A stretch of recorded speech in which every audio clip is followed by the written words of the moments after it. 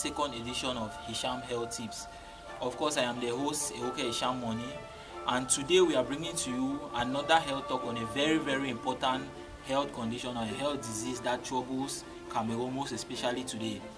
Today we are talking to you guys about hypertension, and also alongside we are bringing a special edition for pre-eclampsia and eclampsia, which is hypertension in pregnancy. Now I'm joined today by two guests, of course, and on my left hand side, of course, I'm going to of course start with a lady, Ashu Martha.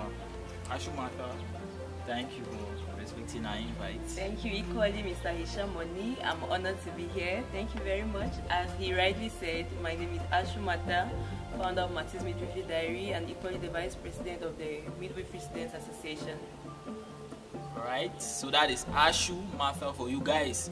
Of course, if you guys don't know about Matthew's Midwifery Diary, please go on Facebook and type Matthew's Midwifery Diary and you will see what she has been up to there. Very helpful tips, especially for pregnant women or women, of course, who are dealing with complications in pregnancy and stuff like that. So on my right hand side also, I have a very good gentleman here, Mr. Ejole Brandon. Mr. Ejole, thank you for honoring us. Thank you, Mr. Hisham, for this opportunity. I'm highly honored to be here today to talk to you guys. And of course, I'm Ejole Brandon Ibune. I'm the Public Relations Officer of NOSA Nursing Department in the University of Oya. I'm 21 years old. I'm a nursing student.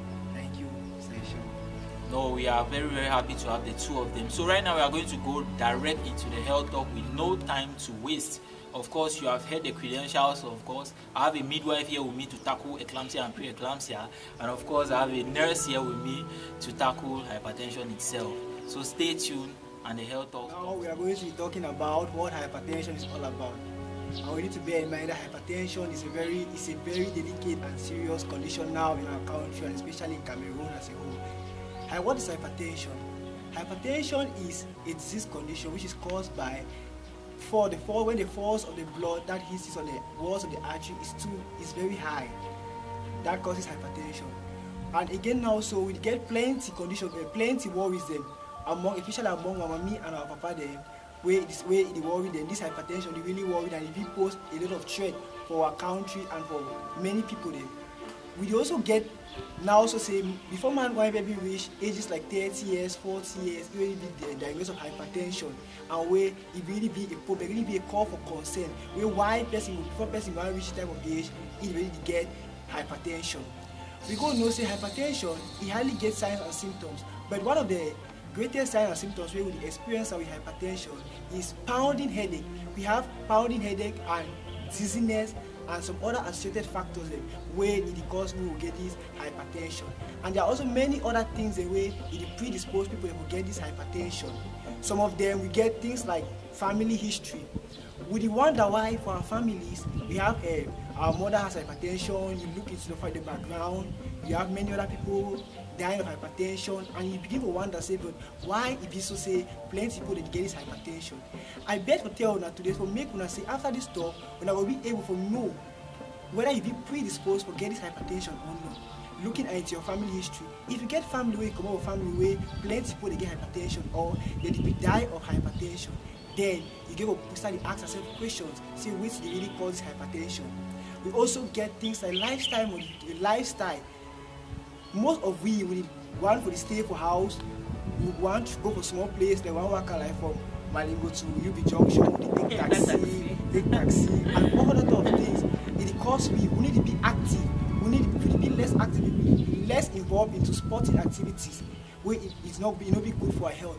Also, the kind of thing we chop on today too, it causes people get this hypertension. We get things like salt, maggi. If woman they will tell you one cook chop, if salt, if maggi never reach level where they chop the sweet very badly, then they know will say and say it be enough. And they tell us to say maggi, and more we try to cut our maggi and salt, because all these sort of things that predispose people get hypertension. We also get things like stress, and we know we like students and young people, they will be involved in so many stress, they will get many stressors them where it worry me.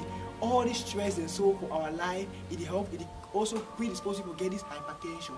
We also get conditions like diabetes.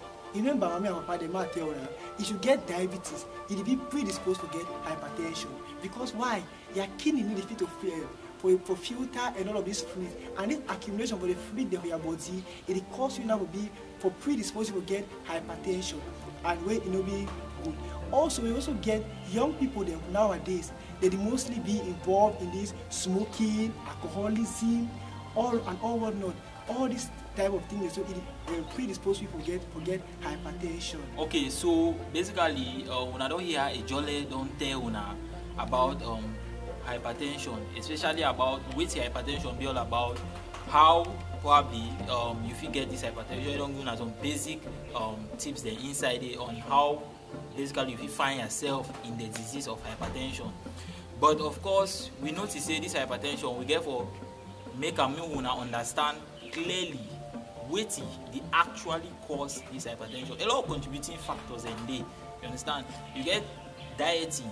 You understand? You get a lot of contributing factors. Hypertension has to deal with blood pressure. It has to deal with blood pressure. People need to know about that. So now get know say basically high. The tension, of course, now the force for the blood inside your artery them. So it means probably you get a stable level of increased blood pressure. Now they make the most people they refer to you say, okay, yes, this might happen, it might not. But it not necessarily means your blood pressure they high. It means you get hypertension. Sometimes certain activities they increase your blood pressure. But you get to understand if you are diagnosed with hypertension, it means obviously your pressure has stayed at a certain high level for a consistent amount of time before you are diagnosed to be hypertensive. And usually, of course, it's done in the hospital. So please, it's always good or it's always fine for una to check una BP them. It's very essential. My sister on this side na midwife. Of course, midwife, it's her specialty to deal with pregnant women. Of course, she's smiling here because they love pregnant women.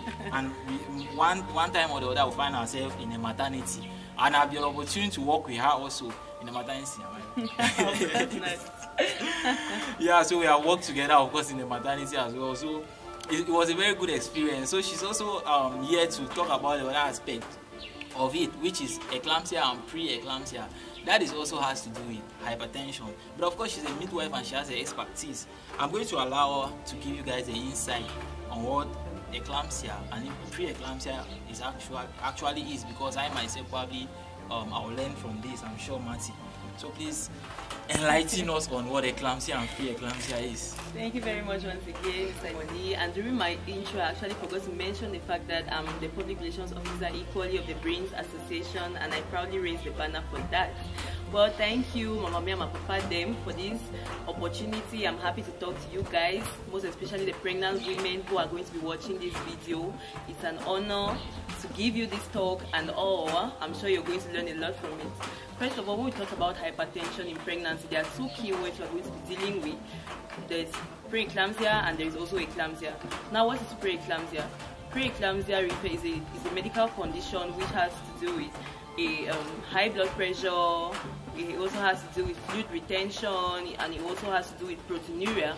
And proteinuria refers to a condition where probably you go to the lab and then they will tell you to make do some tests where you concern protein. They want to check the amount of protein for your skin, and they will normally tell you say make you piece for some container, and then they go use the container. Now they go use the piece inside the container to check actually if you get protein there from your urine. And if they discover proteins in that urine, it means there is something wrong with your system. That's really a key sign, a warning factor to the fact that you have probably say hypertension.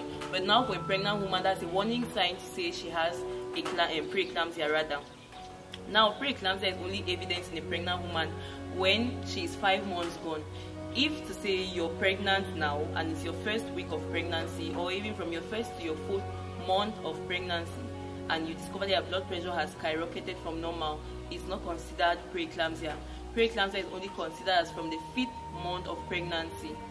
Only as from the 5th month of pregnancy. I hope we are getting this. And it's when your blood pressure deviates from normal. And once a pregnant woman hits a skyrocketed amount of blood pressure from the 5th month of pregnancy, is described as pre-eclampsia. And with pre-eclampsia in pregnancy, it is very, very, very dangerous. Pre-eclampsia is the second cause of maternal mortality. We should get that. Maternal mortality is the death of pregnant women. And even in neonatal mortality too, their babies come out with dysfunctions and all that. Well, with pre-eclampsia, there are a lot of complications. You start getting a lot of, like for example, what my colleague here, Mr. Ijole, mentioned. You have pounding headaches. You can imagine the weight the baby already lays on you, and then a headache coming to add on top of your troubles and all that. It just causes a whole lot of, you're just in the middle of nowhere. You're just confused in your entire pregnancy and all that. So pre-eclampsia is a whole chaos on its own. And now we have spoken of pre-eclampsia. Now about eclampsia. Eclampsia is always, in fact, during our antenatal sessions, we always say eclampsia is the big brother and oga pata pata of pre-eclampsia. It's like the progressed stage of pre-eclampsia, And during this stage is characterized by seizures, convulsions. You can imagine a pregnant woman who is already, she's already almost termed to birth, having a seizure or falling with how big her stomach is already protruded and all that. You can imagine the kind of chaos that may be in a case like that. So we should just think of things like that and just try as much as possible to respect the things we are being told that during our antenatal sessions. And that's why I always advise my pregnant women, girls in general, to always control their salt intake, because salt intake is the #1 cause of hypertension. Please, we should always notice. And even Maggi, I recently even heard, I haven't read much about it, but I heard Maggi also contains salt. So please, we should try to maintain balance between those two and try as much as possible not to put in much in our food. And equally, we should also know that pre-eclampsia and eclampsia can also be caused as a result of placental malfunction. Your placenta may not be functioning quite well. It may not be functioning quite well as it's supposed to be doing, and then it causes some complications which can also lead to pre-eclampsia and eclampsia. And also, we should be conscious as well of the fact that the sole treatment of both pre-eclampsia and eclampsia is delivery, meaning we can only try to prevent the signs. We can only do as much as possible to stop the signs from prevailing and to keep you at ease, you the pregnant woman at ease. But then we cannot do much to say it can stop, it's going to stop forever. The only thing is for you to deliver safely, and that's all about it. And also, pre-eclampsia and eclampsia can also show up. It can also be classified as during the postpartum period, that's after birth. That's 6 weeks after birth. 6 weeks after birth, like 40 to 42 days after birth. It can also be any seizures or discomfort you have as related to the signs we have given for pre-eclampsia can be related to pre-eclampsia and eclampsia.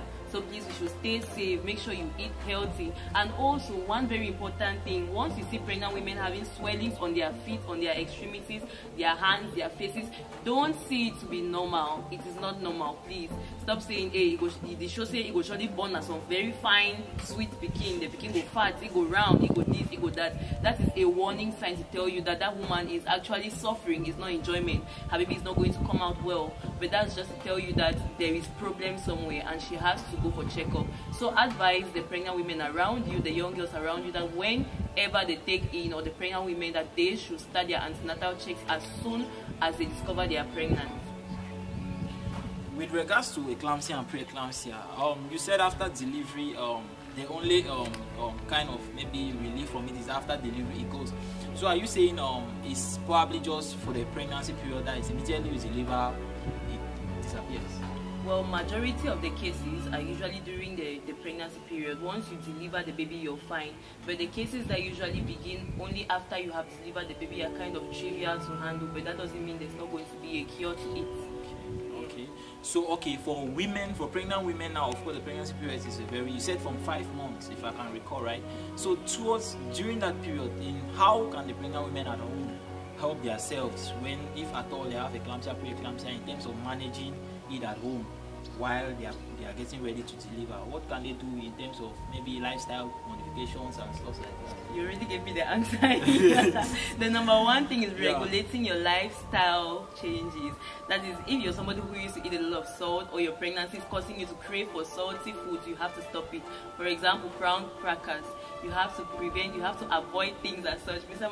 Hisham, the way you're twisting your face, it seems like you're encouraging pregnancy. Please, we should stop it, please. We should avoid salty food, regulate your lifestyle changes, and also try to do as much exercise as possible to your level, because I know, during the pregnancy stage, you cannot really do that much of exercise as you were when you were not yet pregnant.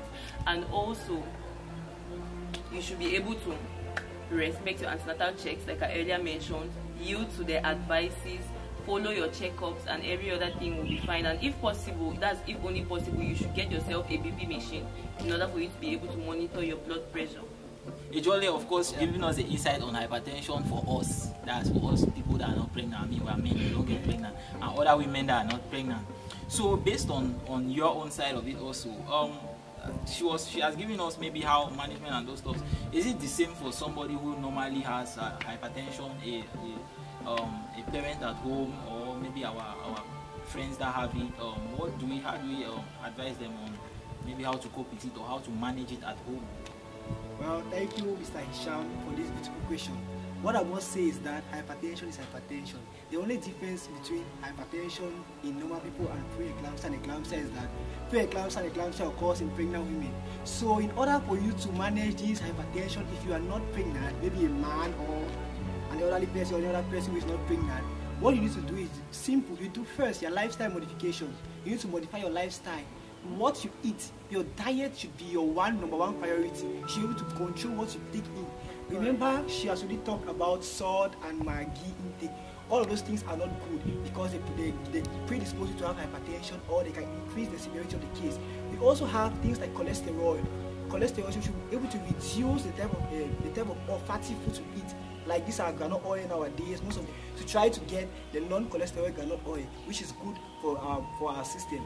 Then we also need to talk about exercise, avoid sedentary lifestyle, as she also rightly said.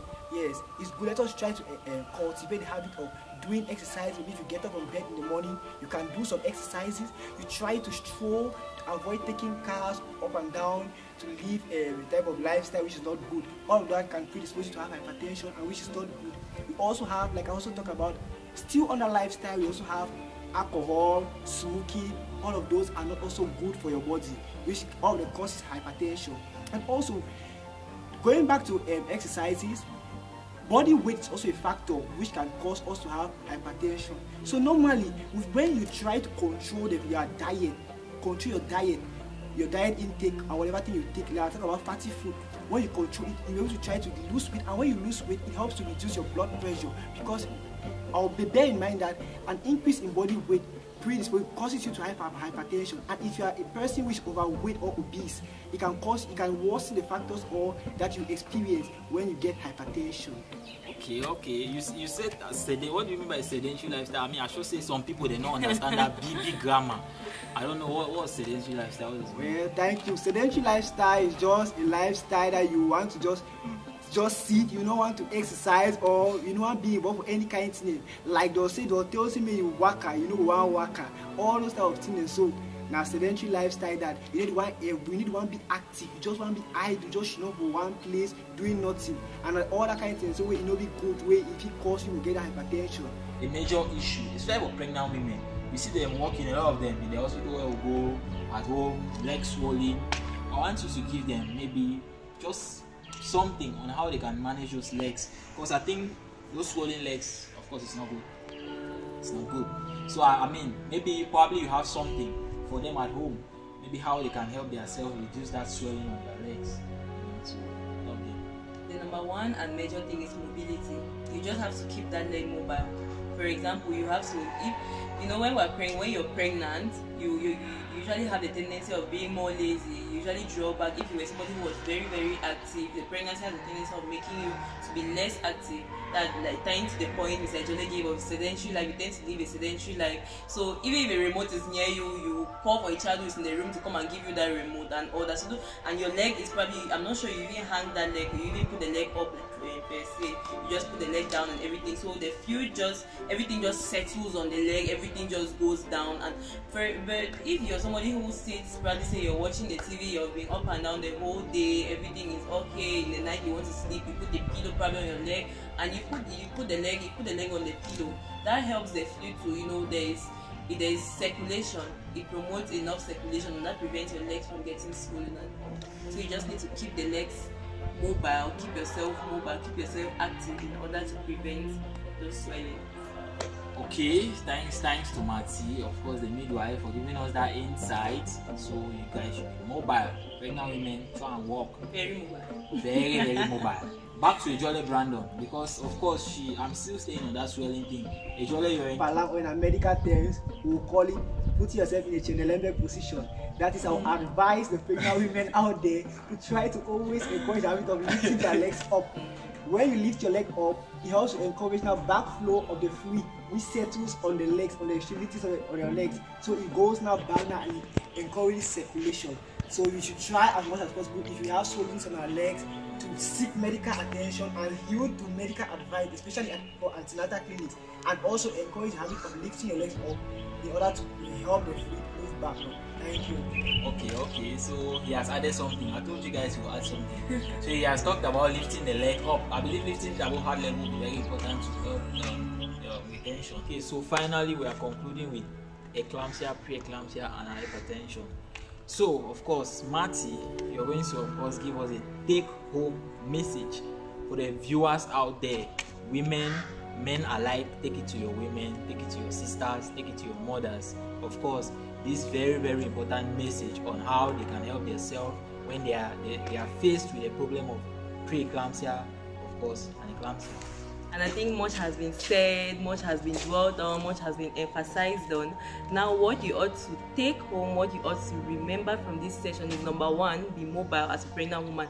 Do not give heed to a sedentary lifestyle, to an inactive lifestyle, but always be active, be ready to do something in order to avoid the fluid from draining on your feet or even on your hands and your face. Make your pregnancy one to remember, make your pregnancy lively and happy in order for your baby equally to be happy.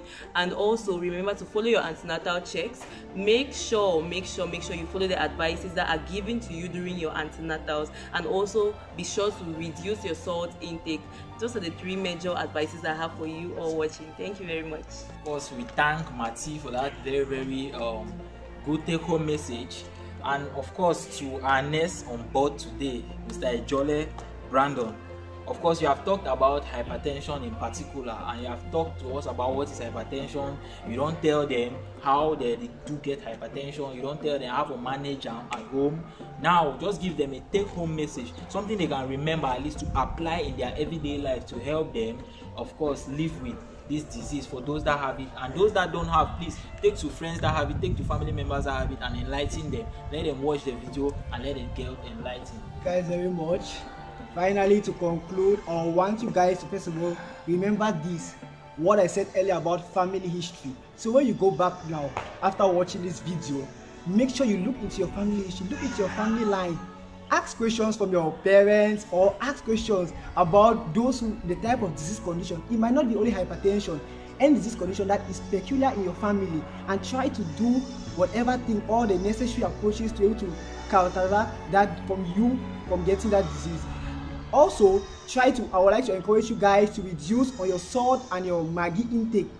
Try to live a healthy lifestyle by always taking part in exercises. Remember, exercises is good for your heart, and it's also good in order to prevent you from getting this hypertension.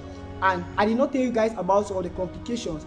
Hypertension can also cause complications like stroke and heart diseases. So in order for you to prevent that, you should do all the necessary management that I've told you guys about in order for you to live healthy.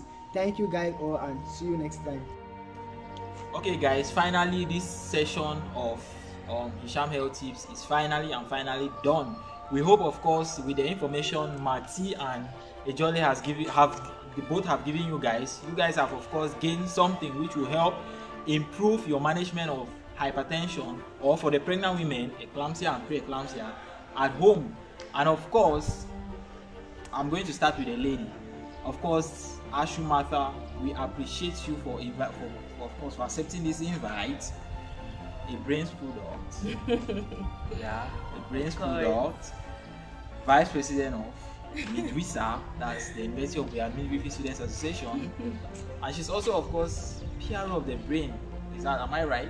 You're right. Wow. I'm the founder of Matizmi Trivia Diary. Of course, I was coming last to that, but she wouldn't allow me to say it. So of course she's a founder. Mati, of course I appreciate you for honoring this invite. I'm equally honored, Mr. Hisham. Thank you. Thank you. I'll be hoping to of course have you here again at some time. Of course, I'll honor. And of course Ejole Brandon, of course a nurse from the Faculty of Health Science, PRO of University of Oyanesisi Association. Yeah, very good gentleman. Of course he has come and given you guys of course an information as well. Ejole, we are happy to have you. Thank you very much, sir. I'm also happy to be here and coming together from time to time to give you guys more of what I know. Hypertension is a killer. Stay tuned to Hisham Health Tips.